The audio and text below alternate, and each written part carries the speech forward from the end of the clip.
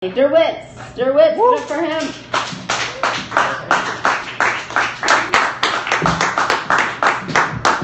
Shout out to all the white people out here who like McRibs though. Like that's the first I've ever heard of that. Normally it's black people talking about the McRibs. I didn't say her dad was black. That's true. I just assumed so. New layer. How racist of me.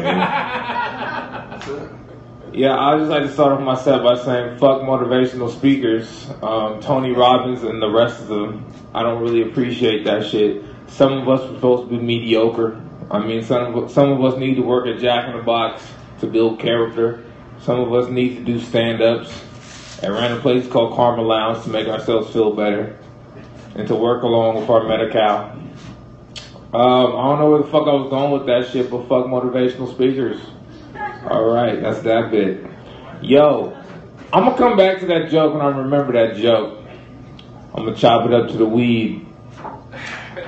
I hate traffic. Dude. It's the worst. I feel like every freeway entrance just needs an immediate exit. Maybe a little sign above the exit that says, fuck that shit, I'm not going to work today. I didn't line up for this. When I was getting on the freeway entrance today, some homeless dude was knocking on my window, because I guess that's what my window attracts, homeless people.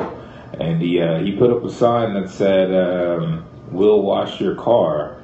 And I was thinking, maybe he should wash himself first, because last time I checked, my Honda Civic was cleaner than you.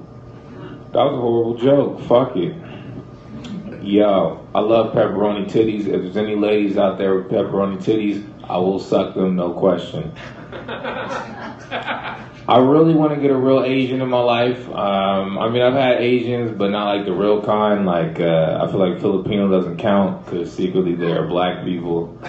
I've been going to the Line Hotel to find me a real Asian lately, and it's not really working out. The Line Hotel is cool. It's a bunch of Asians who like occasionally dance with black people. But I find that the more light-skinned you are, the better chance you have. Last Saturday I was at the Line Hotel dancing with this like Asian straight from Taiwan. She didn't even really speak English. It was great. We were dancing. We weren't talking. How it should be. And all of a sudden, she just backed away like I had AIDS or some shit. And I was like, hold on, what happened? And she just points. And I turn around and it's like a whole bunch of Asians about yay high. She goes, my family, no approve, no approve. And I was like, fuck, what? I gotta be this tall to ride this ride? Like, come on, I'm a nice guy. Alright. Yo, me and my phone are best friends. We do everything together. It's the middleman between me and women. It gets me work. It shows me where I need to go. We go to the movies. We do everything together. We're best buds. The other day we were watching some Pornhub together. I was watching my phone watch Pornhub. And my phone was watching me watch Pornhub.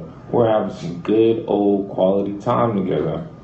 But I didn't appreciate the other motherfuckers in the park joining us. So my quality time with my phone, people. Let us be. My grandpa was talking to me the other day, and it was cool. You know, he was talking about the old world or war stories and shit. You know, which is cool. But I happened to be on my cell phone just fucking around on Instagram, and he looks at me and he goes, you know what, boy? Your generation relies too much on technology. And I looked at him and I said, nah, Grandpa, your generation relies too much on technology. And then I unplugged his life support. He didn't appreciate that shit. Plugged it back then, though. That's my nigga. This is a really lackluster set. Probably because of the weed, chopped up to the weed. I only got a minute left, so I'm going to go back to the motivational speaker bullshit I was talking about. What I was trying to say is I still forgot because I smoked weed.